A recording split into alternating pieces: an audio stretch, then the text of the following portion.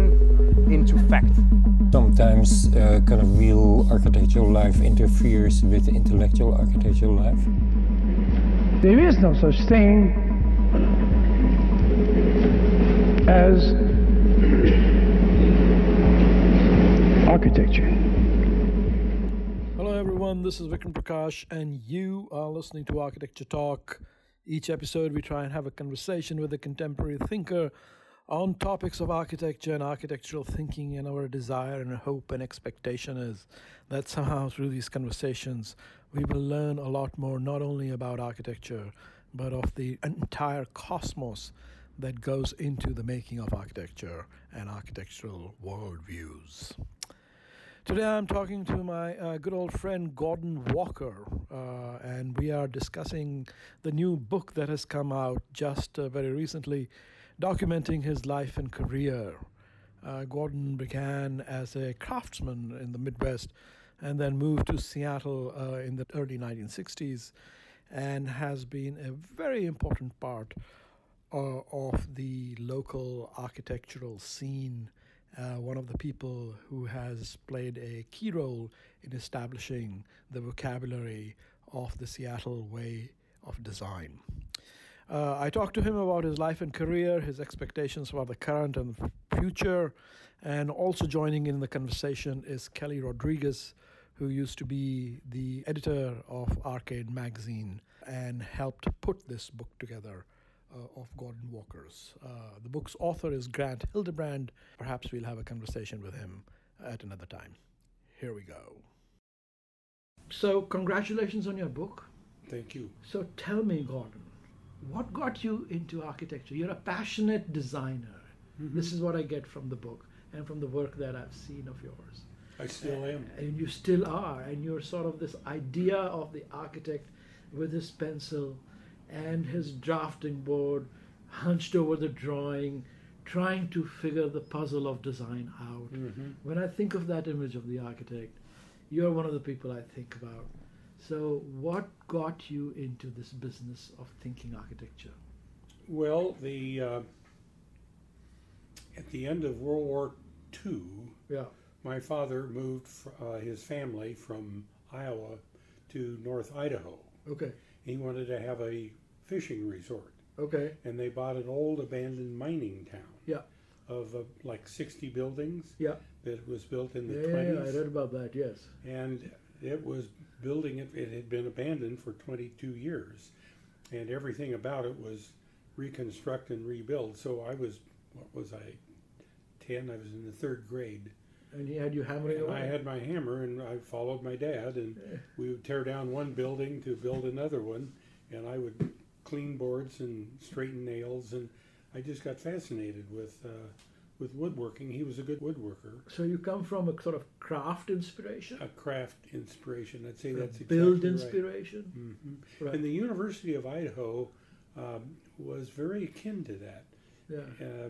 Because it was, they taught architecture, they still do, architecture, landscape architecture, interiors, right. Everything all in one studio. Yeah. And so it was a very hands-on, crafted kind of experience in education, so it all went together very well for me. Right. That's fantastic. But at some point, Frank Lloyd Wright also became an inspiration for you, was that right? That's true. Yeah. Well, it was 57. Yeah. And he died in 59, so he was kind of on the decline in the academic circles a little bit, but not at Idaho. Yeah. And do you still hold by that? Is Wright still Oh, I'm fascinated by Wright stuff, constantly. Yeah. I personally didn't care for most of his elderly work. I liked his young work. Yeah, what? I started with Oak Park. Yeah. In fact, I am going to be doing a little presentation to Historic Seattle this next week. Yeah. And in that, I'm showing the Unity Temple. Yeah. Because the Unity Temple influenced me. Finally, when I got to Seattle, my first real commission was a concrete block house on Queen Anne. Concrete block, Unity Temple, and your Unity first Temple, house. I thought, my God, I've got it. What does Unity Temple have to do with the wood craftsmanship background? Well, it didn't. I had enough wood craftsmanship. Yeah. I wanted to try something else. Why? Well, it was an adventure in learning. Yeah. And I couldn't get anyone to build a bloody house, so I built it myself. Right. And that was a great adventure because no one in the crafts area, the people who build houses, don't work with commercial materials. Yeah. And concrete block was a commercial material. You do They gas look station. down on it. Yeah, they I'm look sure. down on it. Yeah. And I thought, oh, it could be very elegant if you put it together correctly. No, wait, that doesn't compute from me. You come from a very strong craft. But because when you go through and start looking at it, Yeah. all the detailing is in wood. is it? Yeah. All That's the right. ceilings are wood, all Yeah. the floors are wood, the doors are wood, the Yeah. windows are wood, Yeah. and I built all of those. Yeah. And so it had that, but it just had the case to hold it all Yeah, yeah. together. So Unity Temple, mostly it's the materials that inspired you, or The form, form? yeah, and very nice clear form of the box in the middle and the serving pieces on the end. Right. And I just really like the diagram of it. Yeah, you were describing to me the Unity Temple, and the sort of and your house, this first project that you made, which was also in masonry blocks, which had amazing detailing. So it's the sort of combination of the blocks with the fine detailing. Is that what it is? Correct. That's what made it was hard against soft. Yeah. All the warmth came out. It's a very warm house to be in. Yeah. It was never furnished Yeah. very well, Yeah. but that was another issue. But the house itself was kind of strong enough to stand up to almost anything you wanted to do with it. Right. It had major problems with my technical capability Uh-huh. of putting it together, so water didn't get through. Well, all great architecture Skylights. leaks. We know that. Well, for one reason or another. But I spent probably as much time back at that house trying to patch things and repair things and Uh-huh. keep it running. Right. But had fabulous owners and they loved it. So you started in Idaho. What brought you to Seattle? World's Fair. Oh, really? I graduated in '62, Yeah. and I ran into a young architect somewhere out of Portland. I thought it was Salem. I can't remember. Yeah. And I remember his name sort of. And he popped into Idaho with a little sports car and a handful of drawings in the back seat and wanted to have a slideshow. So he brought his slides in, and I was captivated by the guy. And I was captivated by his thinking because he said, you know what you guys want to do when you graduate from school? You want to adopt a small town. Go into a small town and sort of just get involved in the local community, the politics, Uh-huh. and help on the school board and help with things. And then what he had done, he was very good watercolor. He would render the street as it was and then render the street transposed. He was an urban planner. And he was into urban planning, and he did this, and it was beautiful, and it fascinated me. And why Seattle? Well, that's a long story, but it's a continuation. Yeah. I was in the Army at the time, and I had my training at Yakima, Yakima Firing Center. I see. And I went there every summer for 6 years while I was in college, Uh-huh. and I thought it would be Yakima.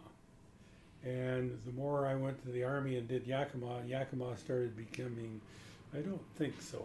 Yeah. And Seattle's World's Fair fascinated me, Okay. What, do you and remember Paul what? Kirk in particular. Yeah, Paul Kirk. And I just loved Paul Kirk's work. I was just fascinated with it. And so I tried and tried and tried. I could not get a job with Paul Kirk. Oh no. No, I got a job with Ralph Decker. Okay. And Ralph Decker had just finished the old Seattle Public Library. Ah. And not a terribly good building, but it was classic Decker, and Decker was just a fine, upstanding sort of guy. And I was there for 9 months, and he gave me a raise of 25 cents an hour because I was becoming tolerant, Uh-huh. and it made me nervous. And What did he mean by tolerant? Well, I wasn't yelling about how shitty the work was. I'm terribly fond of his work, and I was very vocal about it. All right. And so I was kind of not a classy, easy guy to have in the office, and I thought if I spent 5 years studying architecture, and this is what architects do, I've made a mistake. Yeah. So I bought tools and went back to my trade. I see. And I had my insurance salesman was a family friend of my wife's, All right.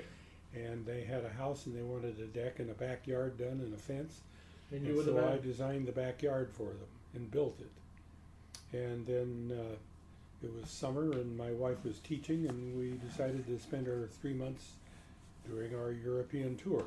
Okay. Of every cathedral in Europe in 3 months. And that brought you back to architecture. And that brought me back to architecture. In the meantime, I'd run into Ralph Anderson, and I really liked Ralph. And we eventually became lifelong friends. And I sent Ralph a postcard from Rome, and when I got to town, everybody had said, Ralph, he said, well, we've got a guy coming from Italy that's going to go to work for us. I didn't know about it. And so I came back and I visited Ralph, and the next day I went to work. All right. So you were at the World's Fair? Yeah. Do you remember it? What was it like? Was it exciting? No, it was just like a big fair. Yeah, the interesting part, the AI had a booth. And under the Space Needle? Maybe that was where it was. I can't remember that. Okay. But did you know Bud Shore, Barnett Shore? No. Bud Shore was he was older than I. Okay.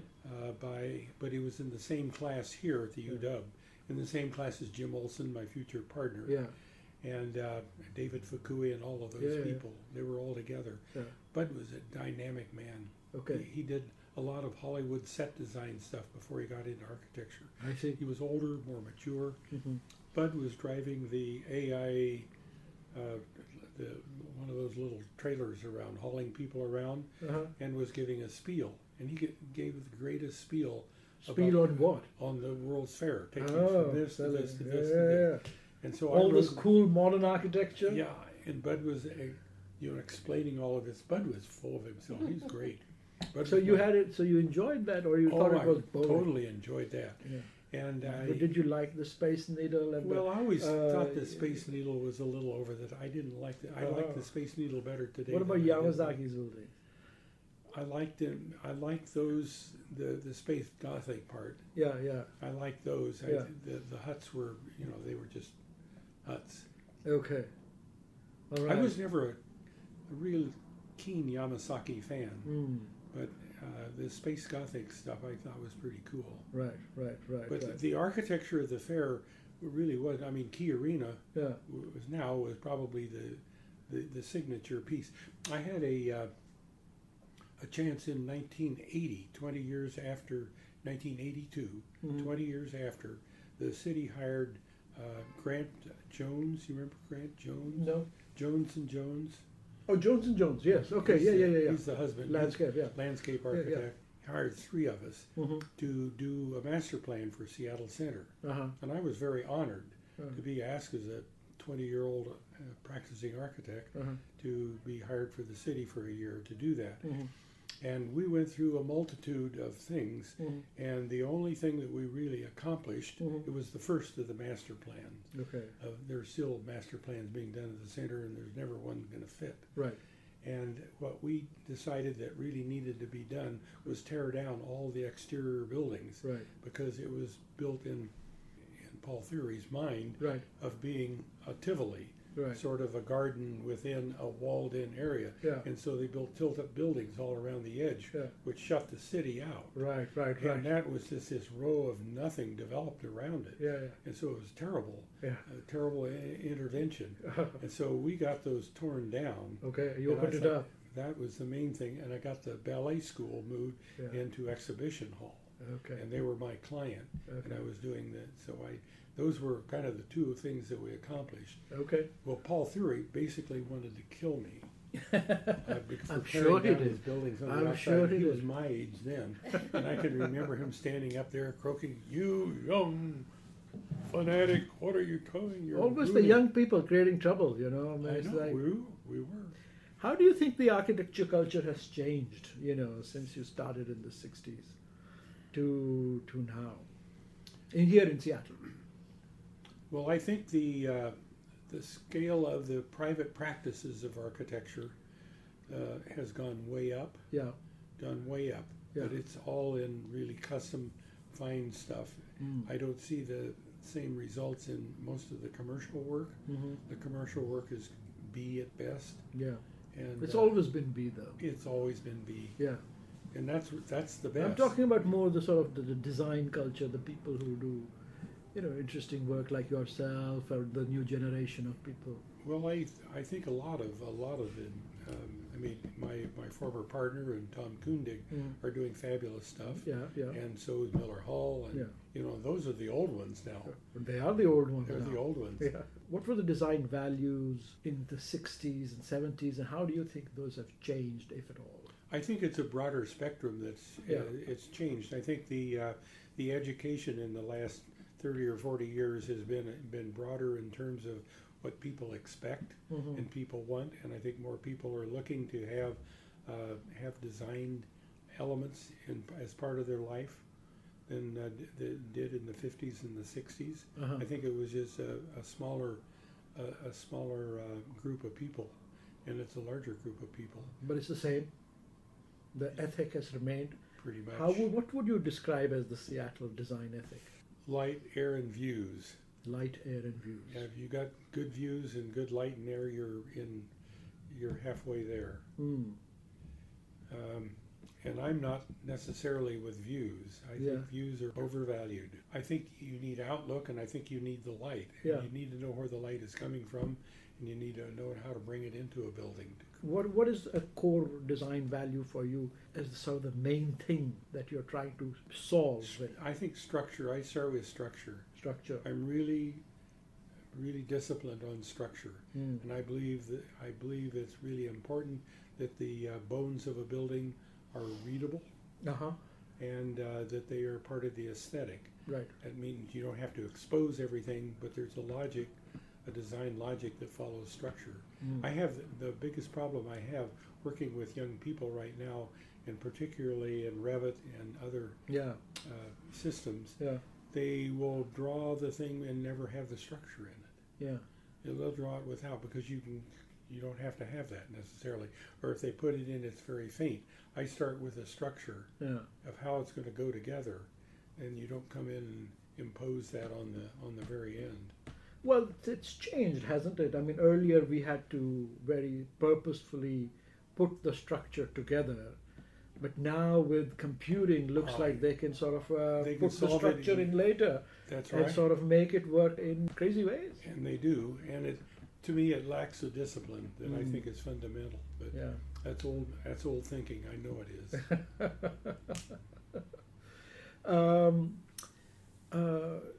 The 70s had a strong influence of sort of postmodernism, 70s and 80s.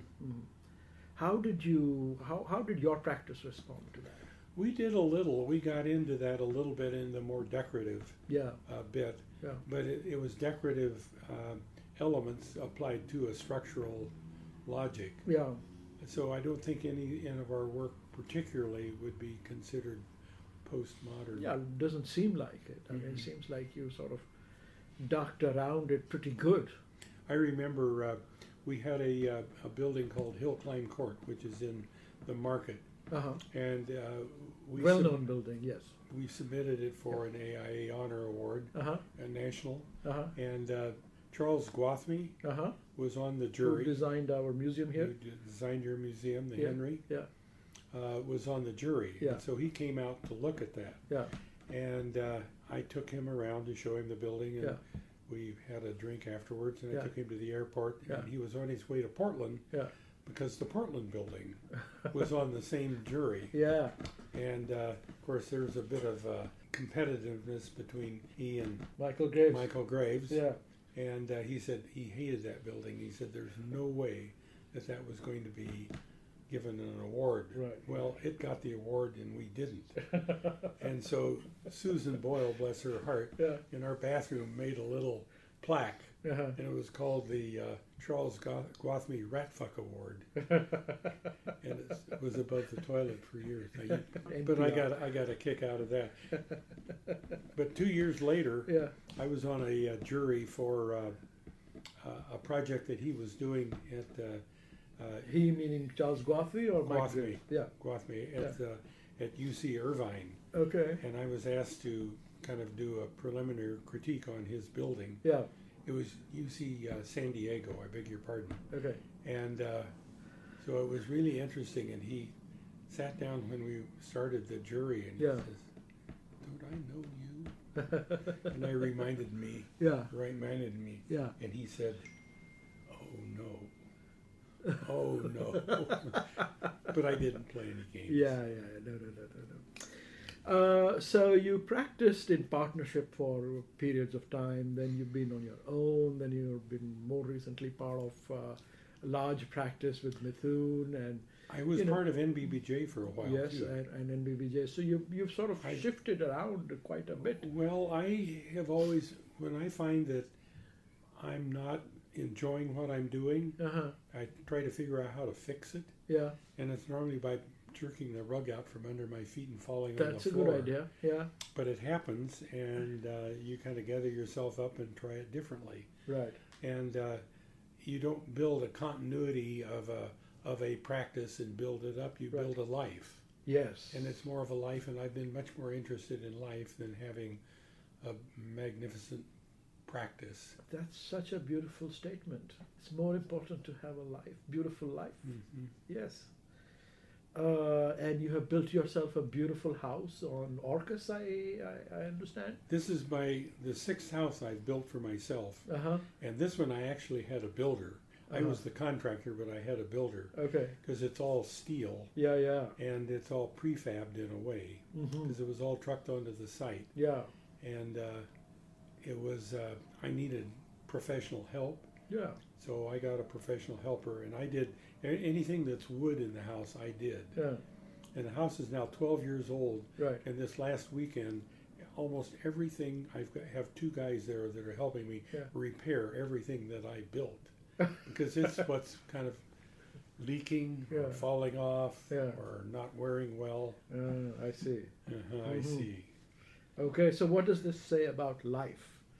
It says if you can kind of tack it up and look at how it looks if you're building it, you don't have to go back and put 3 more nails in it. If it's tacked up and it looks okay, move on to the next one.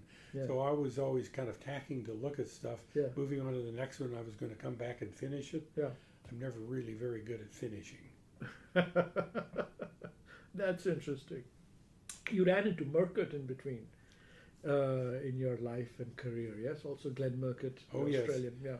We were on a jury, a Sunset AIA jury. Okay. In 60 or 86 maybe. Yeah.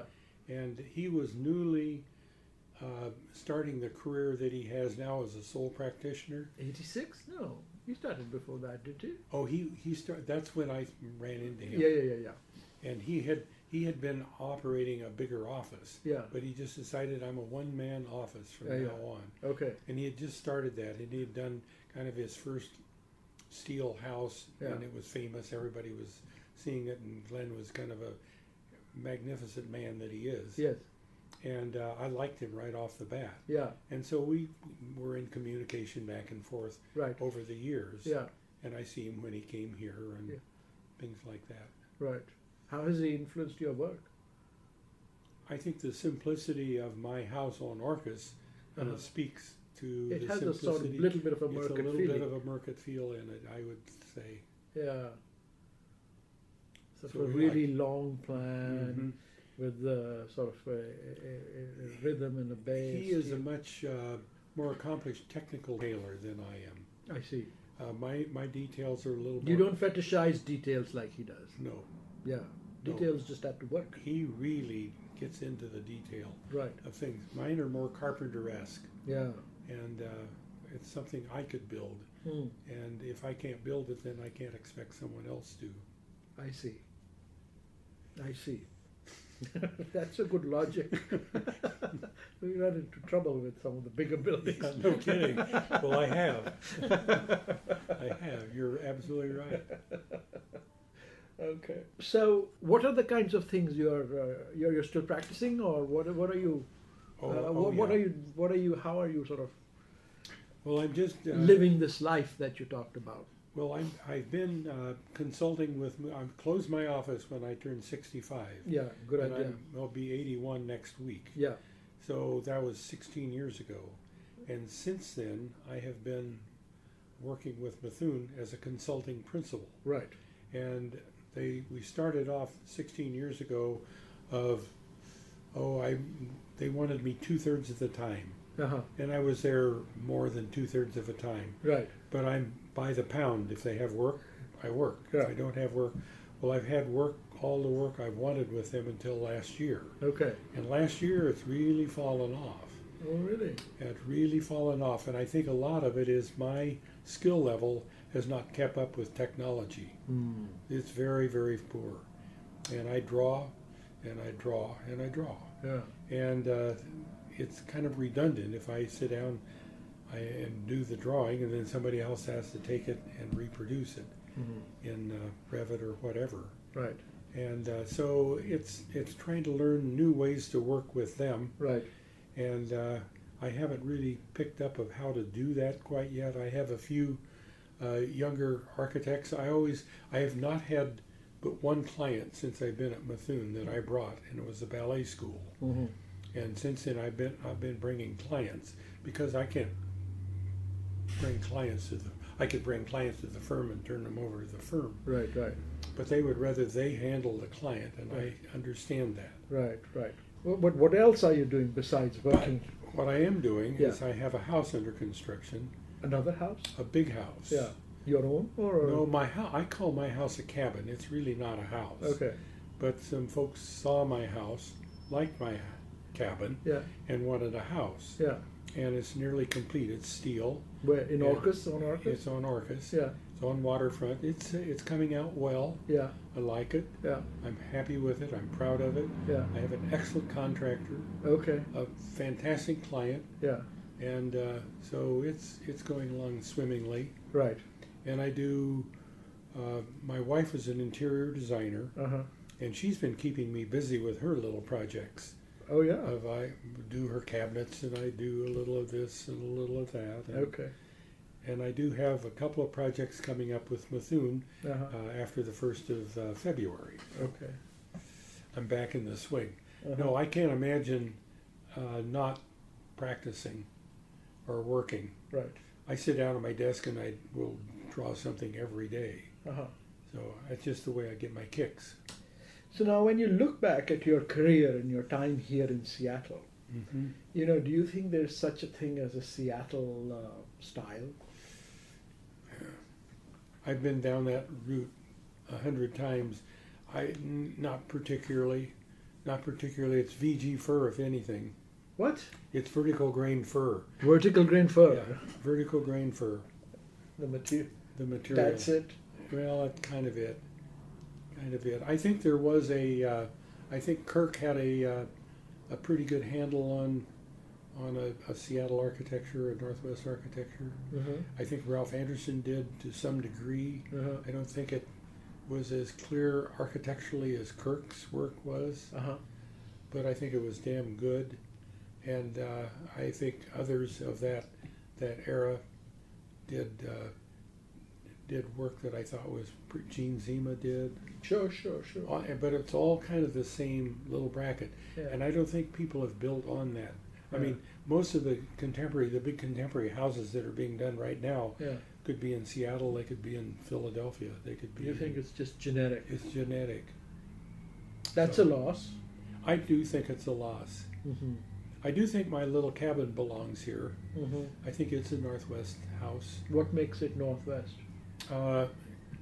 Probably because it has a lot of grace to it, I feel, but it's kind of clunky. It has some kind of heaviness about it that weights it down. It isn't kind of free and finessed together. Mm. It's kind of crafted together. You think the Northwest is a bit rough and tumble? Yeah, I do. Yes, Kelly. I have a comment. Yes.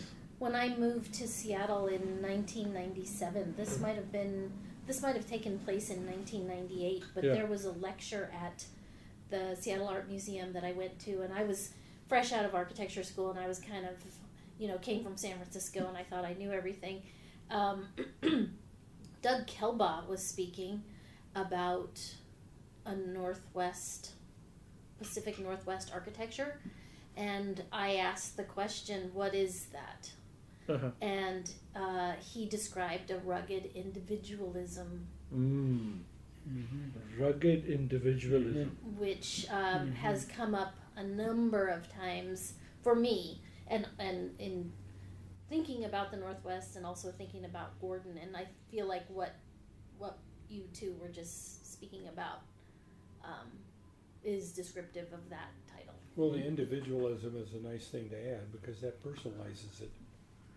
That's You're a rugged individual, Gordon? rugged individual, yes. Yeah, you're not. Well, I've never followed the yellow brick road. I get off the road, and I think that's the rugged part. If I look back at my career, I would probably iron out a few spots. Which ones? I don't feel that I have grown a lot within design. I still see that it's it's the same little kit of parts, and I'm just still roughing around with that same kit of parts. I told Grant, I think you were at that little presentation too, Kelly. I was showing the house that I'm doing on Orcas, and I said, it's the last shed roof house I'll ever do, because it was just getting to be an easy formula to kind of use the shed rather than a flat. I'm trying to not do flat roofs. Yeah.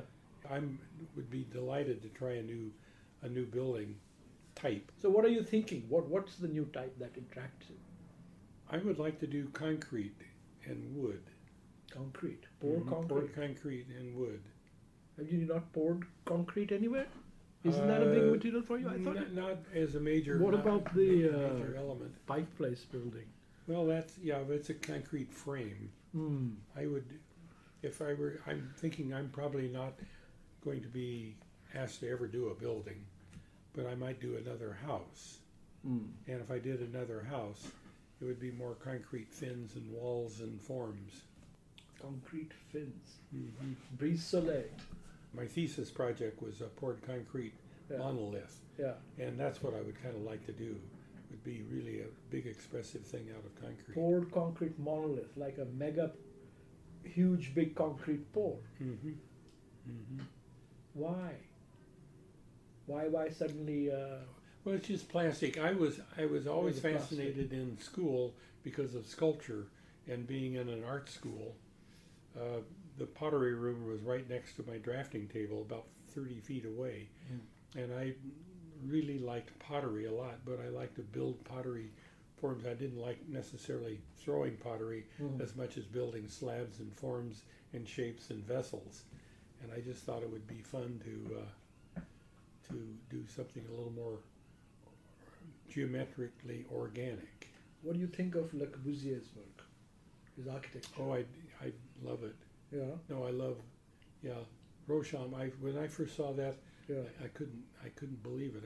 I really didn't like it. Really? I really didn't like it until I really started looking at it, and then of course when I went to see it, I was like blown away. Really? Did you go to the monastery, La Tourette? Yes. That's a big concrete work. Yes, and that's I loved that. Yeah. Yeah, I love that because of the discipline in it. Yeah. We don't do that much concrete work around here. No, we don't. No, Why we don't. not? Well, for the main reason, it's you have to build a double concrete wall because you can't insulate it. Or you do the concrete on the outside and then insulate it, and then something else on the inside, and that's not the same. Right. So you have to build a double wall. Yeah. And it's terribly expensive. I So see. you don't do it. Right. And that's been the new thing with codes. Codes is really putting clothes on buildings are really tough. Right. Because you hide the structure.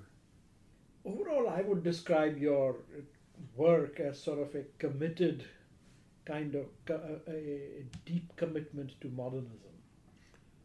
I think that's fair. I can and have enjoyed doing traditional work, but bringing a modernist twist into it. And there's something about traditionalism. When I lay out a plan, oftentimes I go right to formality in the way I organize Formal a plan. organization. Organization. Yeah. And I use that a lot. In fact, I used to be teased a lot about that. Well, here it is. It's another formal plan. But it's a formal plan, and then you give it a twist. Right. But if you don't do that, it's like sitting down and playing jazz without really knowing classical music formulation. I think if you know classical music, you can play jazz differently. Jazz is to classical music as modern architecture is to traditional, or traditional is to modern? Well, I think you need to know the traditional to be able to do the modern. And I use that as a big backdrop. So you're saying formal plans is not modern? Not necessarily. Yeah. Yeah, no. That's very more bulk. I just use that as a guide for balance. A lot of times I'll go right into something. If I can't find another way to do it, I'll go right to something formal. Yeah. To organize it. Yeah. Well, it's the same way a ballet dancer has to have classical training in order to dance. Twyla Tharp, I'm reading one of her books right now. They have the classical training, but then they were able to do the most beautiful modern works, contemporary works, because once you have that foundation, you don't have to think about it anymore. You don't have to think about that. You can dance. Then you can let go. And I think with architecture, if you have an understanding of the foundation, then you can riff off of that. Right. What do you think is coming down the road for us, Gordon? What do you think are the important issues looking ahead for architecture here or architecture in general? I worry a lot about the reliability of manufactured materials, of getting out on a limb by trying something new and having it fail, which I've done, and siding primarily and windows. Tough glue lamps, CLT. Haven't had trouble with glue lamps. Now the certified timber construction that new is pretty cool looking stuff. I mean that's just fascinating to get your hands on to play with. Yeah. But you need special projects to be able to do it. You need special clients to do it. So they're still in the experimental stage. I suppose that's what I like best. I like clients one-offs who haven't built a dozen things. If they've built a dozen things, they know what not to do. And if you're trying to enjoy experimenting a little bit, they don't want to experiment. Not developers. Not developers. You haven't said anything about sustainability. Is that what do you think? That's actually why I went to work at Methuen, because I had no sustainability factor in my life. And Methuen is not terribly fond of my house because it's an exoskeleton. Right. And the steel is exposed to the outside. And I did have a kind of a way that I did insulate it, but still have it exposed. But there's still through webs that work. And I just decided that I really wanted to have it look that way, and I just didn't care. So there's an element of not caring. I think rugged individualism. That's the rugged individualism. Rugged individualism doesn't worry too much about the niceties of insulation. I really respect trying to care for those things, and the young architects really do. I mean, they say they do, and they really do passionately care about it. Because they just all say, well, we can't do it that way. I said, well, it's just this one little piece. Can't we do that? Because it's going to look that. I know it's going to look better, but we can't do it. And so you have to figure out. That's a loss, isn't it? Pardon me? That's a loss. Yeah, it's a loss. I mean, it's a visual and aesthetic loss. It is a visual and aesthetic loss. This whole sustainability business has really camouflaged up good architecture. Has it not? It has camouflaged good architecture. Taking water off the roof and recycling water and energy, that type of thing, I'm totally for that. Any way you can do it. Yeah. Give and take. I like Merkit's, one of his things he used to always say is, well, if it gets a little cold, put on a sweater. Right. Why does your building have to be ultra insulated? I know. I keep my house at 64. Yeah.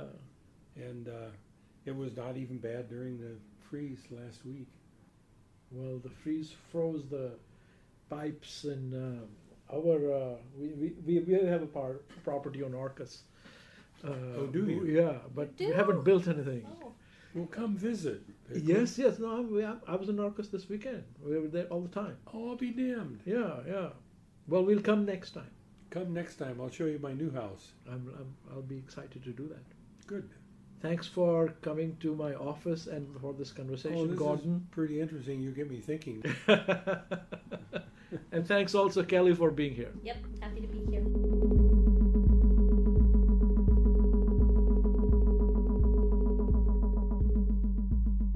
Thank you for listening to Architecture Talk. This is your producer, Sammy Prouty. We hope you enjoyed the conversation, and if you did, please subscribe and rate us on iTunes or Spotify. We would also love to hear from you if you have any suggestions for new topics or guests. You can always reach out to us via our website or Instagram. And remember, if you ever want to read up on something we reference in a conversation, the website is complete with a timestamp outline for each episode so you can further stretch your thinking. Thanks again, and until next time, this has been Architecture Talk.